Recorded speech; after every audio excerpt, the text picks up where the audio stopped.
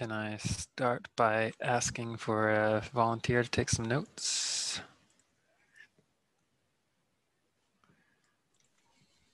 Sure, I can do that. Thank you. I'm going to drop the meeting doc in the chat.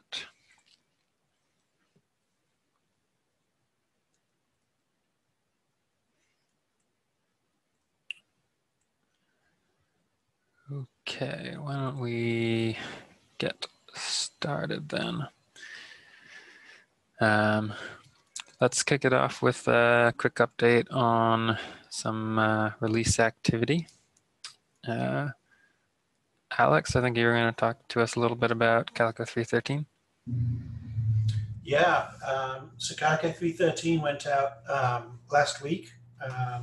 The major headline new feature in there is the tech preview of the eBPF data plane, which we're pretty excited about. We've published a blog on that. I'll copy that into the channel chat in a second. So the blog details kind of the performance benefits and some of the functional benefits we've made. But in summary, I'd say we're able to scale data plane throughput slightly higher. It uses less CPU per kind of gigabit that you're shifting through the network. And it has native support for handling Kubernetes services. So you don't need to run kubeproxy if you're running Calico in eBPF mode. And this gives you slightly better latency for first connections to services. It also is able to preserve the external client source IP address all the way to the pods backing the service, which is super useful for things like network policy. We have support for direct server return, which allows you to basically eliminate one network hop when you're routing to services from outside the cluster. And it uses less CPU than kubeproxy in IP tables or IPVS mode to keep the data plane in sync. So we're pretty excited about where we've got to with this tech preview. It's definitely not ready for production.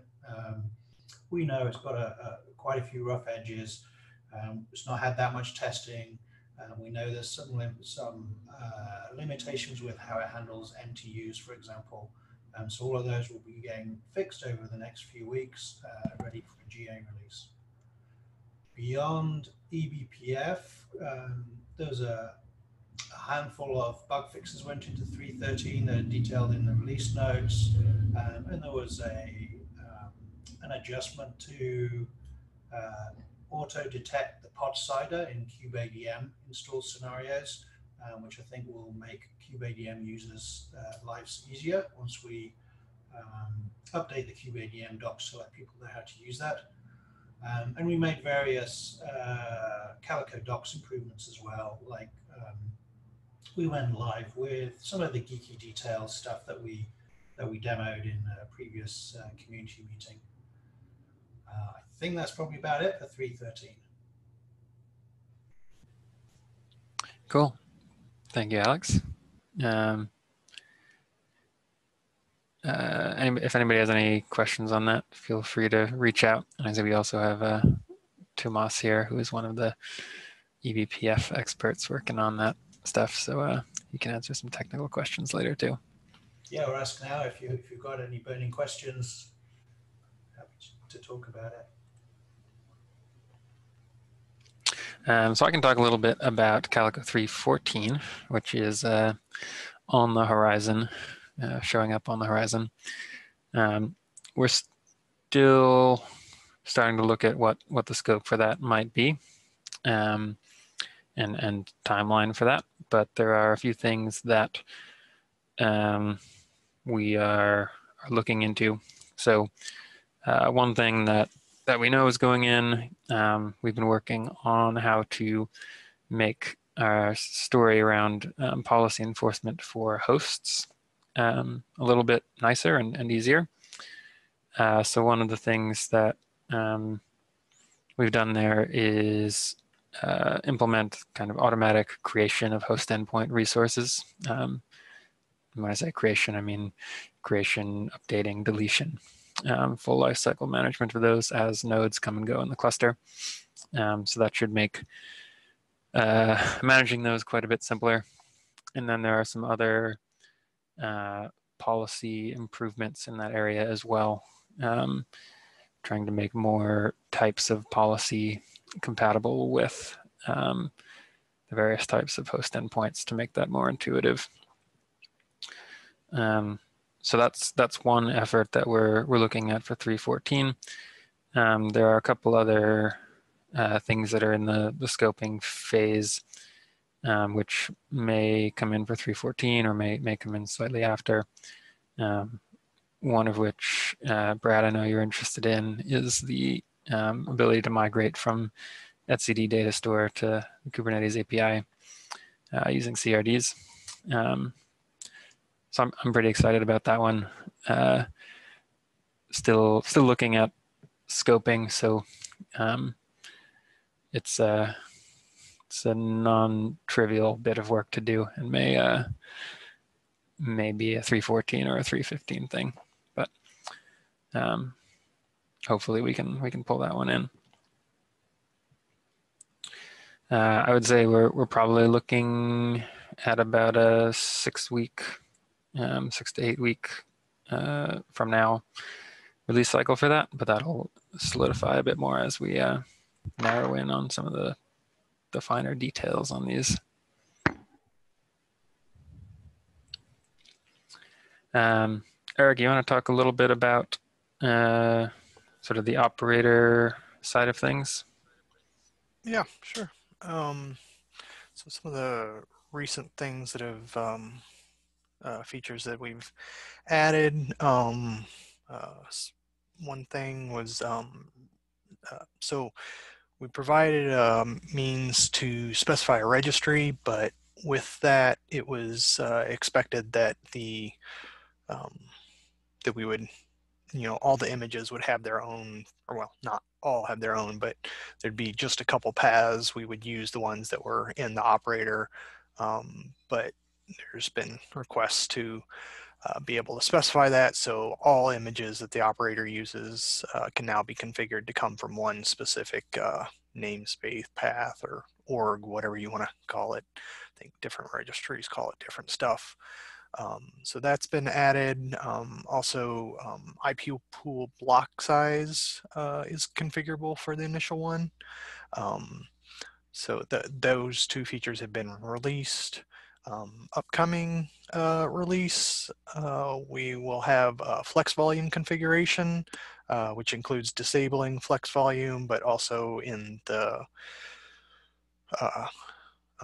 setups where we don't auto detect correctly the path that the flex volume needs to be installed at, then it can be configured through the API. Also, we're documenting install time resource creation. So right now, operator, you have to basically install the operator, and then after Calico components are up, then you could create like Calico resources like BGP peers and configuration like that. But we're documenting and doing updates to allow that to allow the user to be able to create that at start so that they exist as the cluster is coming up. So that should be good for some BGP config stuff that's needed.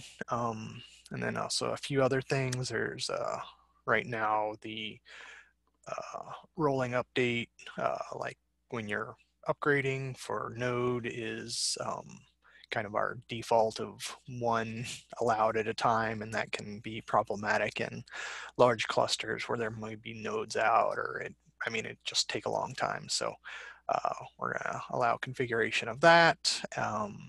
And also another minor thing is the port map CNI plugin is I think a bit not very performant, and so in some clusters Sometimes. I don't know that it's all the time that it's that bad, but it helps in some cluster to be able to disable that. So we're going to add that feature to disable.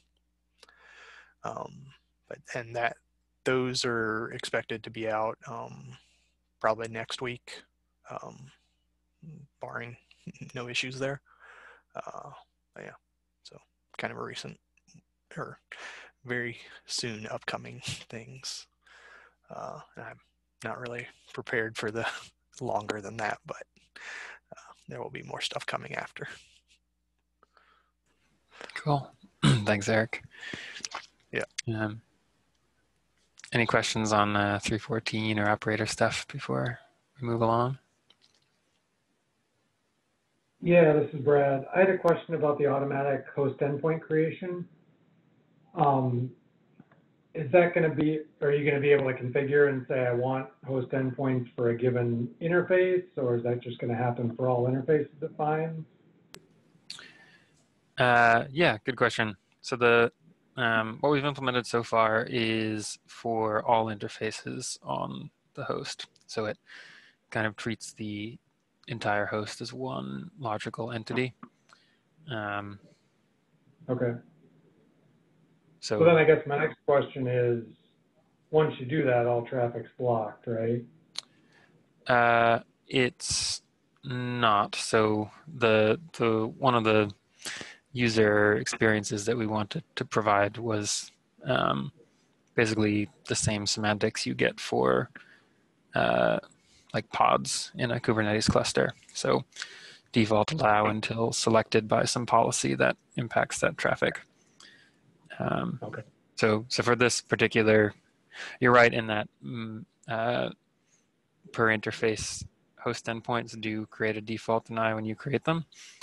But Calico supports, I guess what we call wildcarded host interfaces that apply to all network interfaces. And those are not default deny when you create them. Okay, so the auto Obviously, that would be create. kind of problematic. Okay, so the auto create will be a wildcard host interface. Okay. Yeah, that's right. I'm just asking because we do that right now in IKS to auto create them for the interfaces we care about. So. Right. So okay, sounds good. Yeah, it would be cool to see if this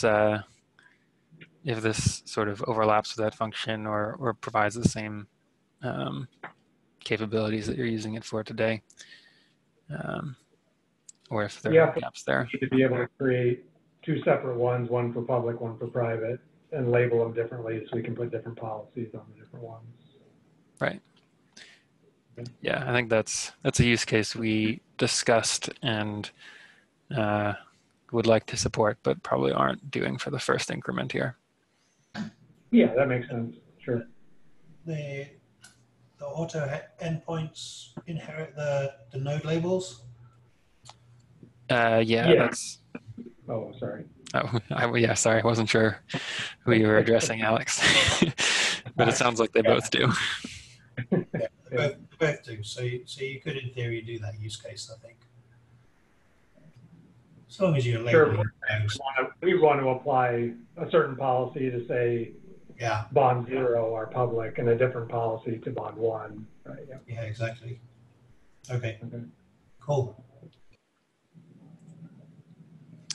Just one quick clarifying question for the notes. When you were talking about 314, did you say 6 to 8 weeks for 314 or 6 to 8 weeks for etcd to Kubernetes data store migration? That was just a rough timeline for the actual release. Cool. Thanks.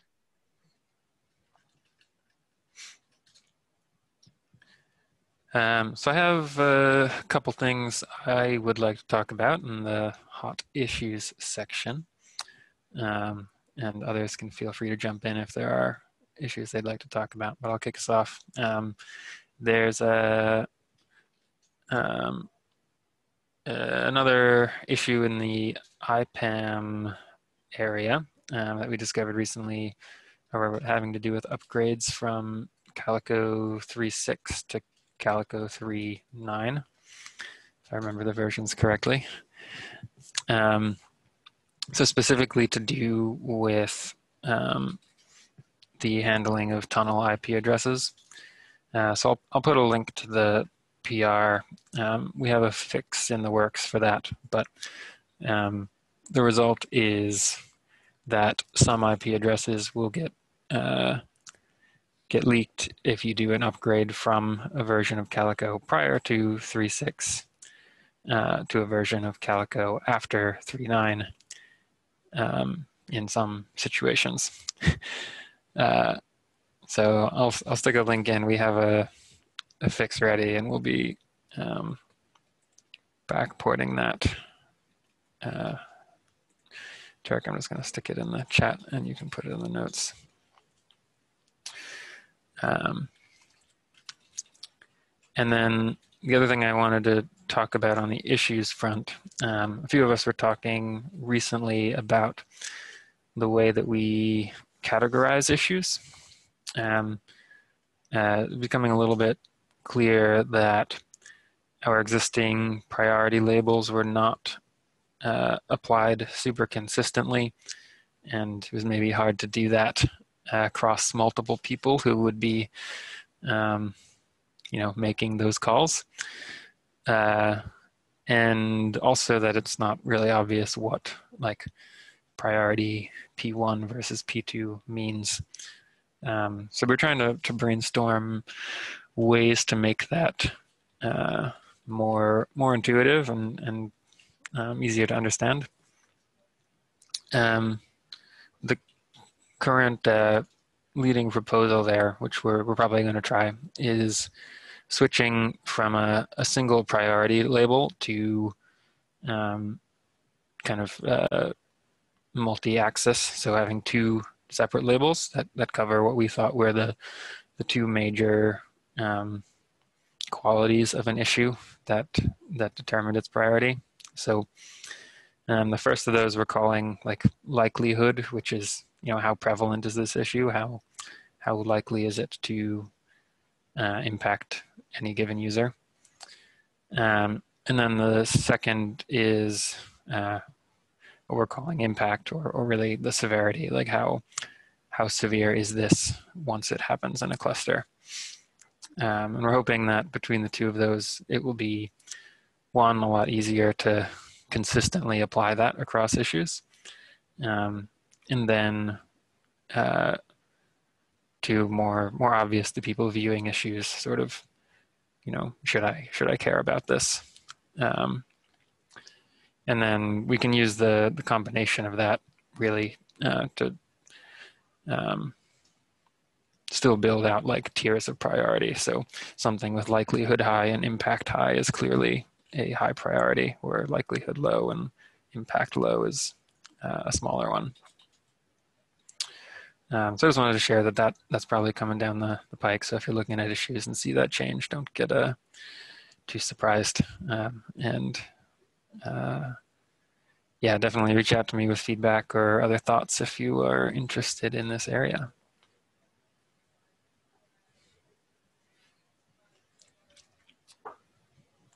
Did anybody else have any issues they wanted to bring to the group's attention?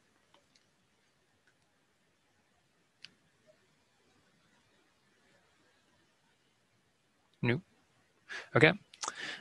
Why don't we move on to some Calico heroes? Anybody have any shout outs they'd like to make for people doing awesome stuff in the community? Yeah, I have one for Brendan, who's, thanks for doing the flex volume change. The initial change looked pretty good. Kind of helped us get our stuff going as well. I don't know if you had a chance to try the bits since we made the additional changes to not only disable, but to change the mount point. But yeah, thanks for doing that. It's pretty awesome. Yeah, I want to second that and also add in thanks for doing some code reviews on the operator code too. I noticed some approvals there, and that's super valuable. I try to pay attention to the stuff that we're directly impacted by, at least. So yeah, no problem.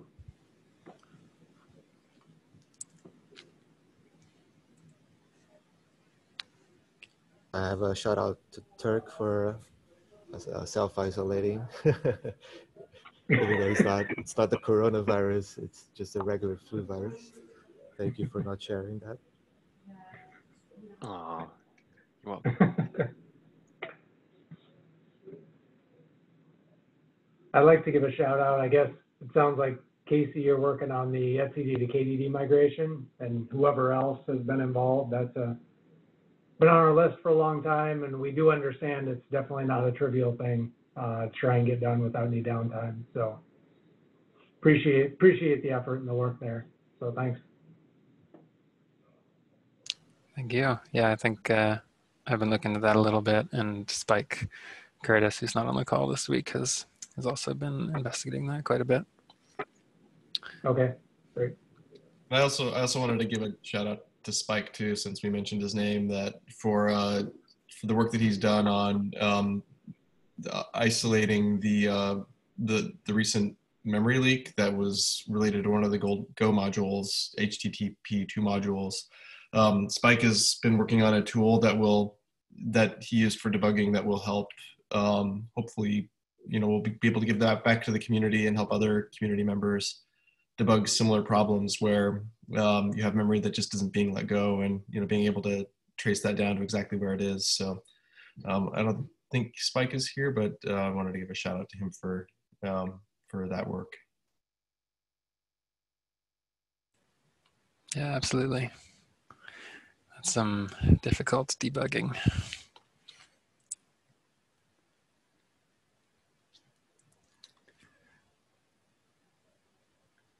If there are no more shout-outs, then why don't we hand the floor over to Alois, who is here to tell us a bit about the Calico VPP project.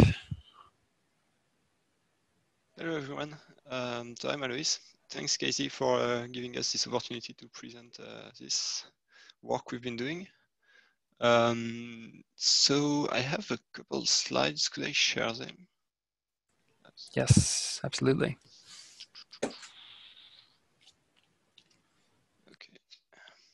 Yeah, just one sec. Need to give Zoom permission to record my screen. Oh, you don't have permission. I'm not using Zoom often enough. I may need to reconnect to the call. Oh, damn. Sorry about that. I will be back in 30 seconds.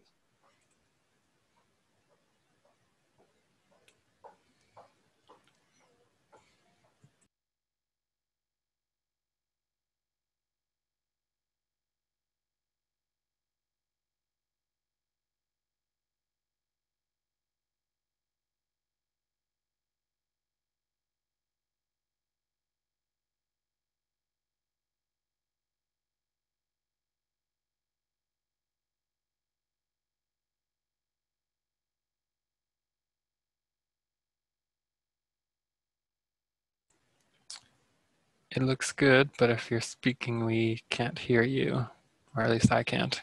I think you're on mute, maybe. You are right. Thank you. Can you hear me now? Yes. Okay, thank you.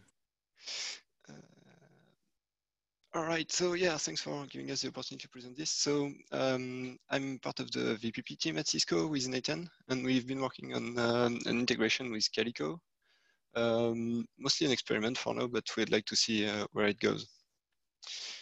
So just as you may not be super familiar with VPP, we'll start with a quick intro.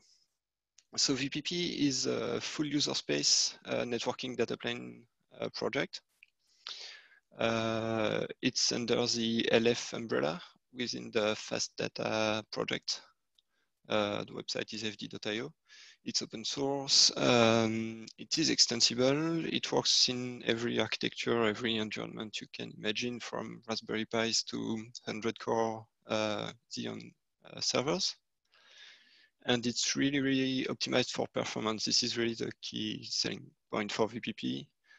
We have spent tons of time optimizing it, using vector instructions, being very careful about cache usage. We use DPDK to support most network interfaces. but we have native drivers for some, which give us a slight performance boost. And we have what you would expect from a networking data plane, full layer 2 to 4 networking. So switching, routing, tunneling, we support IP/IP and VXLAN, of course. And we have some transport protocols as well that are implemented. So TCP, UDP, QUIC, stuff like that. And the API is really fast. It's based on a shared memory, and it allows to do more than 200K updates per second. So the idea was to use that in a Kubernetes context in order to see if we could improve the performance compared to the kernel. So that was really the initial point. The performance is really the main goal here. There are multiple aspects to performance. There is the raw data plane forwarding performance, especially in the presence of NAT or many load balancing rules or things like that. And also the ability to quickly react to updates, especially in large clusters. Given that VPP's API is pretty fast, we think it can be more convenient than Netlink in reacting to services updates, for instance, in large clusters. And also the fact that VPP is user space means that you can change stuff without having to touch the kernel. So it's pretty nice. Just from an operational point of view, you don't have coupling between your OS, your kernel, and your Kubernetes network. You can change everything in your network without having to change your infrastructure. And it makes it easy to try new features because of VPP's modularity and extensive internal APIs. So at the high level, the way this works is that we deploy VPP in a container running in the daemon set just next to Calico node. One important point to note is that it's compatible with regular, what we call regular is Calico nodes without VPP. So you can have some Calico nodes with VPP in your cluster and some without. And you can migrate some to VPP if you want to. So being user space networking stack, VPP takes ownership of the uplink interface of the node, meaning that you will not see it on the host. If you run IP add, you won't see your interface anymore once VPP starts. But VPP will restore the connectivity to the host once it's up with a tap interface.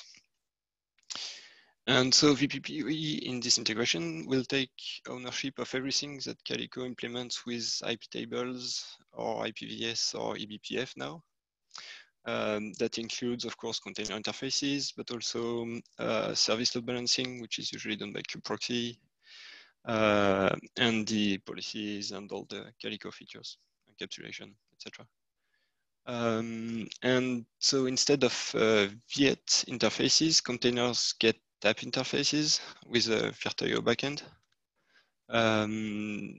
which we have optimized for performance using multiple queues, enabling GSO, and so on and so on. And so the host side of the container interface is also not visible in your host anymore, it's visible in VPP instead. And in order to plug ourselves under Calico, we use the Felix data plane API. So that's useful for the policies mostly. For the CNI, we require a small modification. So we have an open PR, which I actually need to update, to also provide a generic data plane API for the CNI, similar to the one in Felix. And yeah, so for the CNI, we use a socket which is shared between the host and the VPP agent that we use, transmitting messages using gRPC to send interface creation requests to VPP and deletion requests. So at a high level, from a network point of view, this is what the network looks like. So instead of having ownership of the uplink interface, the host is now hidden behind VPP in a way. And VPP does all the network processing for the containers. It provides tap interfaces to all the pods. and one for the host as well, in order to run BGP, Kubelet, Felix, and all the host services, as you would on a regular Calico cluster. So this is this is what it looks like when you have one uplink interface. If we did it that way because it enables us to deploy this integration without having any more requirements than Calico. In particular, we don't require to have two network interfaces. If in your cluster you do have two network interfaces, you can also not use the tap interface on the left for all the control plane stuff, but use a separate network interface for that. Just as an option. And that's the software view. There's a lot of info on this slide. I won't dig into everything, but feel free to ask questions if you have any. So just at a high level, we have, in the deployment, we have the Calico VP node, which, well, pod, which contains two containers. One container contains VPP and a small manager on the right. So the manager is like the equivalent of NetPlan or its network interfaces for VPP.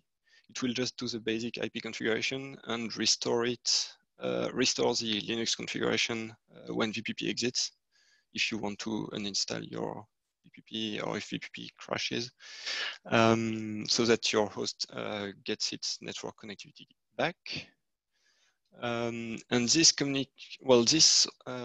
also communicates with the Calico part of the integration through the API socket,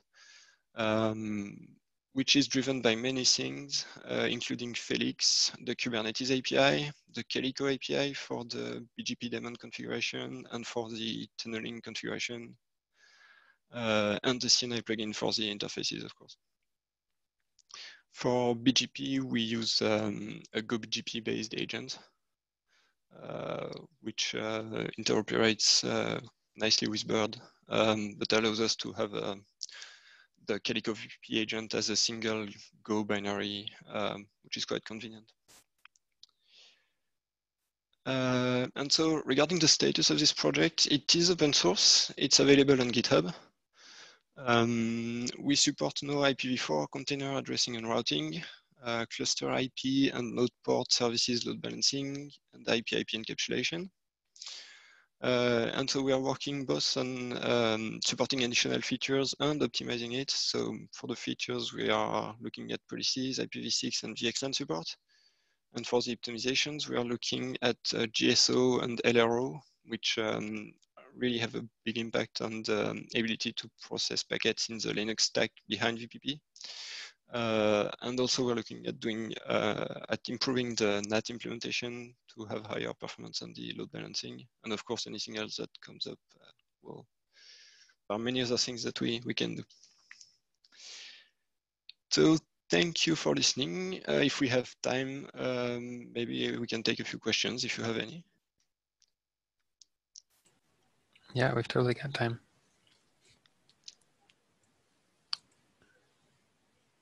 Does anybody have some questions? Can I just ask, is this, how do you see this? Is this a kind of experimental project, or is it something that you're kind of is leading somewhere specific, or is already rolled out to some customers? Yeah, fair question. We have internal customers who are interested in that at Cisco. It's not yet a product, or it's not something that's shipping yet. So it may become a product, but it's for now it's still very early.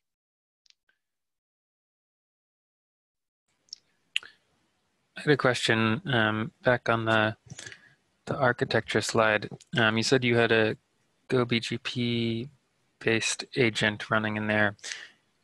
Is that a replacement for the Bird implementation that ships with upstream Calico, or does that run alongside it in some way? It is a replacement for Bird, yes.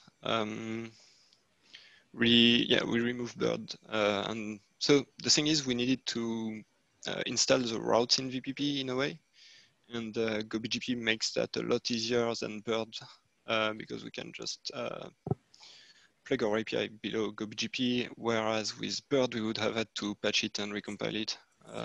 Right. So Yeah, I that's why. suppose Bird doesn't know how to program program DPDK. So just to understand, so that's quite interesting. So so that means that the GoBGP is doing all of the BGP stuff that Bird would do as well, but it's also kind of providing a representation of those routes into VPP so that you can do other things with them. Yes, absolutely. So GoBGP is doing all the BGP exchanges with its peers. And then we have a small layer below that that translates all the route updates into VPP API messages and installs them into VPP. Nice. Okay. Yeah, I suppose that's that replaces what would normally be Bird programming the Linux kernel. Exactly. Yes. Yeah. Okay. And I guess one of the things that all of this is doing is that it's really reducing the dependencies on Linux as the underlying operating system as well. So presumably you could run on other OSs underneath this. Right. So, well, in a way, yes, but we still, so yes, it does reduce a lot the friction with Linux. But we still need to provide a consistent networking API to the containers, meaning that for now we provide tap interfaces to the containers. Of course, having VPP in there also enables some other options, like providing more efficient user space interfaces like memIF, but that would require specific support from the container.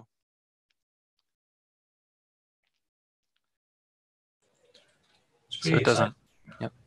Go ahead. Do you have any preliminary kind of performance numbers or anything that you could share, given this is primarily aimed at being a super efficient data plane? Not yet, unfortunately. Cool. Be great. Be great. I'm looking forward to seeing those. It's an exciting project. Thank you.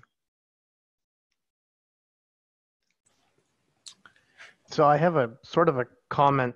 I guess it's a question, but I talked to Alex about this once, about, the idea that, you could just, if you're building a CNI, you could always just use all the Calico bits and then build the data plane out underneath it if you wanted to change things.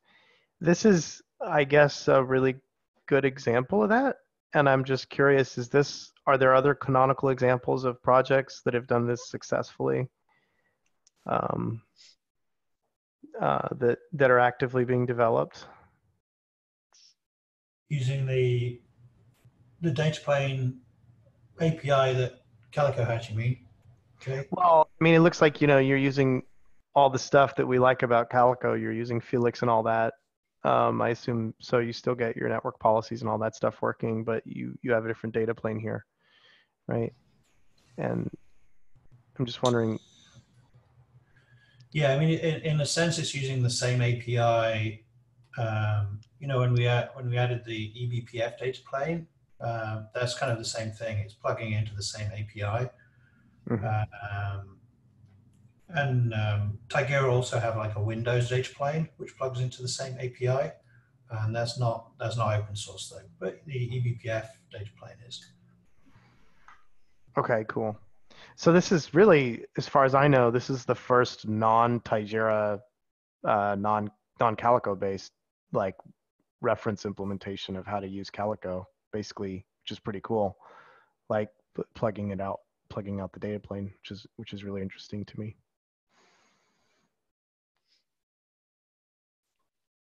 Yeah, I mean, Microsoft wrote the original Windows data plane for Calico. It's had quite a long history. So there's other folks who use this. Okay, cool. Yeah. Is it also related to the API that we use for Decastes for the application layer policy interface? I think it might be close, if not exactly the same. It's a slightly different API. Right. Okay.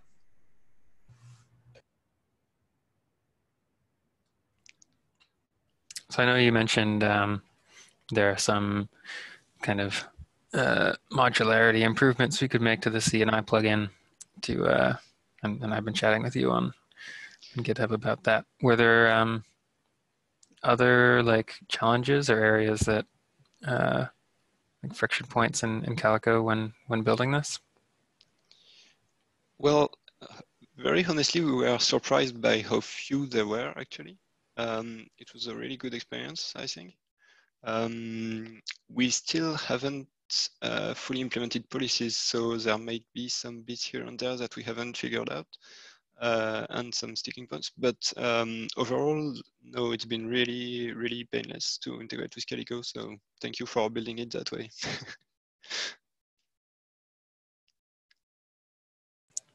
Cool. That's nice to hear.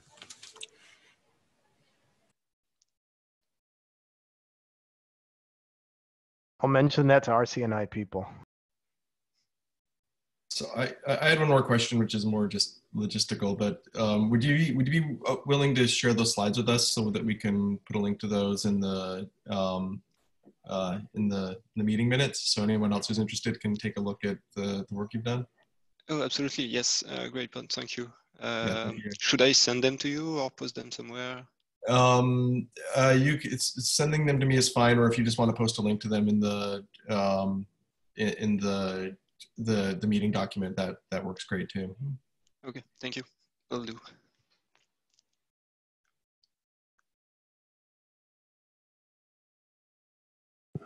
Any more questions for Alois?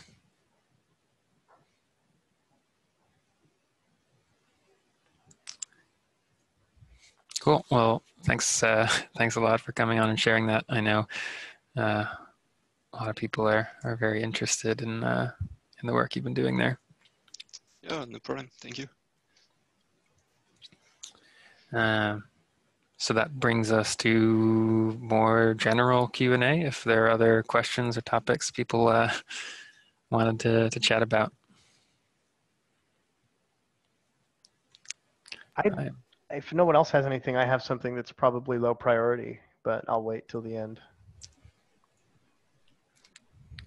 Start us off, Jay. Okay. Yeah, I have, if you want, we've integrated some of, those new network policy tests that we have. So we've integrated them. Obviously, they were kind of born of some stuff that I kind of stole from you all. So I would feel like it would be unethical for me to not volunteer to integrate those with Semaphore if it was valuable. But I don't know, how your network policy test coverage is now, and whether we need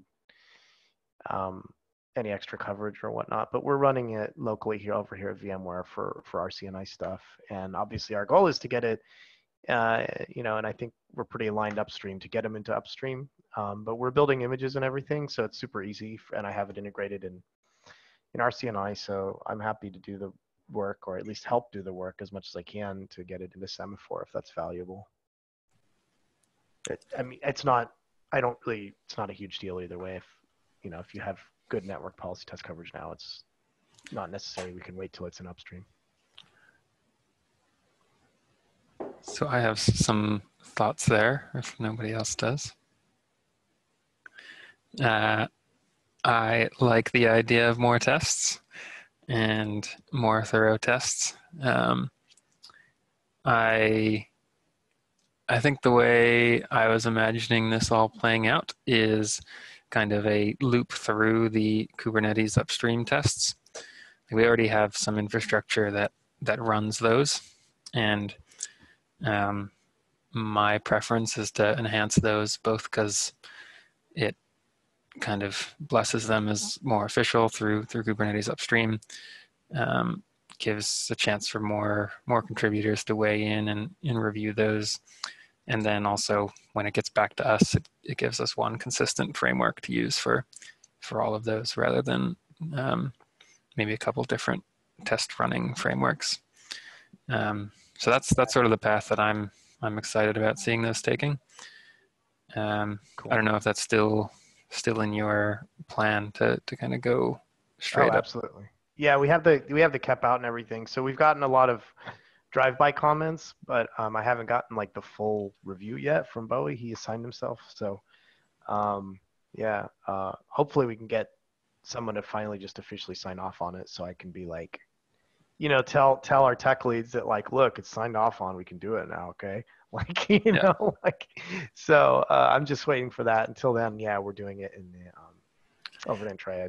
So I have a home for it, so there's infrastructure that can run it. But yeah, absolutely. Yeah, That's especially the goal, after and we can do it then. especially after seeing how quickly they ran in your demo to SIG network a week ago, maybe. Oh yeah, yeah. Pretty excited by that. Yeah, they're fast. So yeah, Sean was right. It's a lot faster to do it that way. So Can I just ask, are these tests exploring the Kubernetes network policy API more thoroughly than it has been in the past by other existing tests?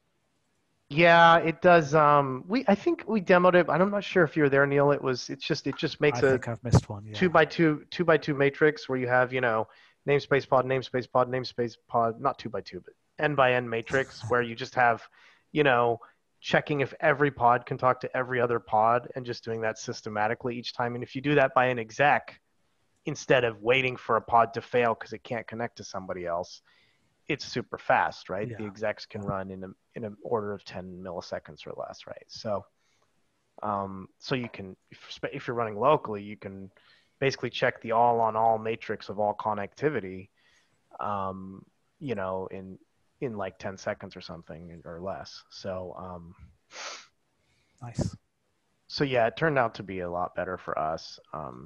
So it's more comprehensive, and you know that when you apply a policy, you're not accidentally breaking some other thing and, you know, breaking some other policy and whatnot. And we're planning on adding some node specific stuff because we've seen issues where if you have a pod on one node and a pod on another node, the policy can work differently if you have little weird like bugs in the way you're doing whatever people do when they implement network policies. So, you know, so we're adding some other test coverage. But yeah, like Casey said, it's all going to go upstream. So hopefully we can just get someone if Bowie really is assigned. So hopefully I'll just ping him today and ask him to hurry up and sign off on it. And once that's there, I'm happy to help integrating it if needed. Yeah, especially if they're fast. That would be great to get into Semaphore. I think one of the things that has prevented us from doing pre-commit tests for a lot of these things is that the end-to-ends just take forever to run, and you can't have a 2-hour cycle on PR tests. Yeah, absolutely. Although a lot of that is also rig setup, but you can get past that by using Kind for the rig setup, and that's pretty snappy as well. So if you've got snappy rig setup and snappy tests, brilliant. Yeah. Yeah, if anyone wants to run them, there's a Calico issue 3312. I pointed to the YAML. You can just kubectl create that YAML, and that's all you have to do. Everything else will happen for you. So, and you can just look at the logs. And that's it.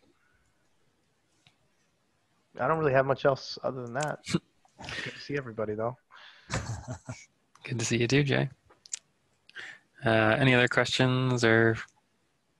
So I had a question from Twitter, but it looks like it may have already been answered, which was, is anyone using a QVal equivalent and or conf test to validate project Calico network policies in CI?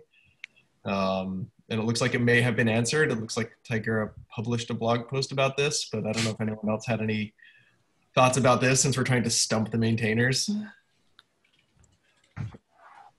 Those words in a sentence all sound familiar. I feel like I have thought about this in the past. You said we did a blog post about it? Looks like it, yeah. Let's see.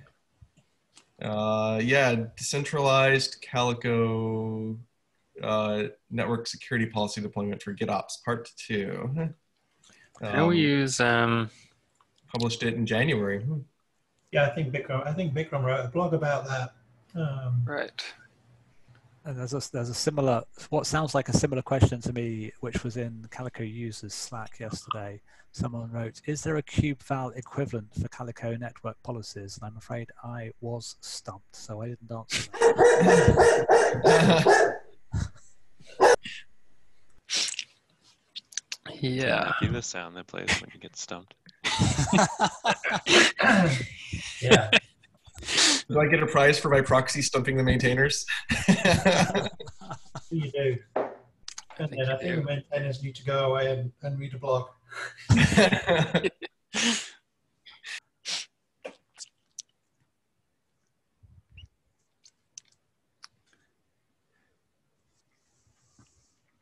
All right. Well, if there's nothing more to talk about, our next meeting, as usual, is the second Wednesday of the month. So I think that's April the 8th. And I'll update the meeting doc with that. Good to see everybody again, and thanks for coming. Bye, everyone. Thanks, Bye, everyone. See you guys.